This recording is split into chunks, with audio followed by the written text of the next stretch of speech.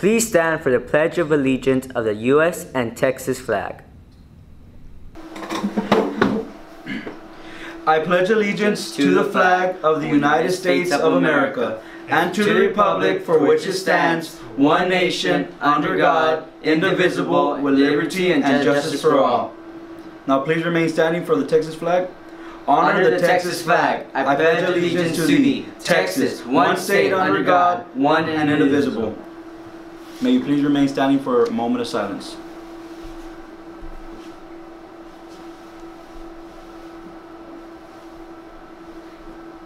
You now be seated.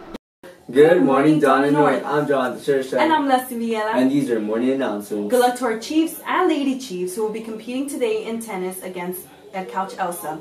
Also, good luck to our Lady Chiefs varsity volleyball who will be competing against Brownsville Lopez today. There will be a student council meeting tomorrow during Season B's at the library.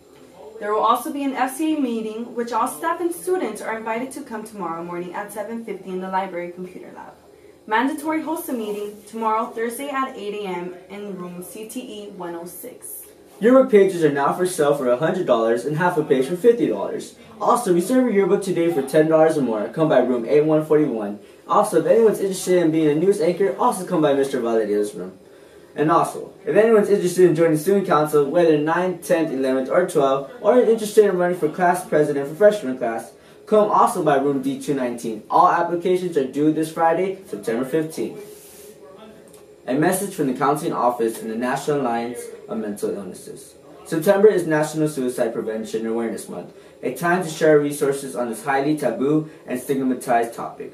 We use this month to reach out to those affected by suicide, raise awareness, and connect individuals with suicide ideation to treat services. Suicidal thoughts, much like mental health conditions, can affect anyone regardless of age, gender, or background. In fact, suicide is often the result of an untreated mental health condition. Suicidal thoughts should not be considered normal and often indicate more serious issues.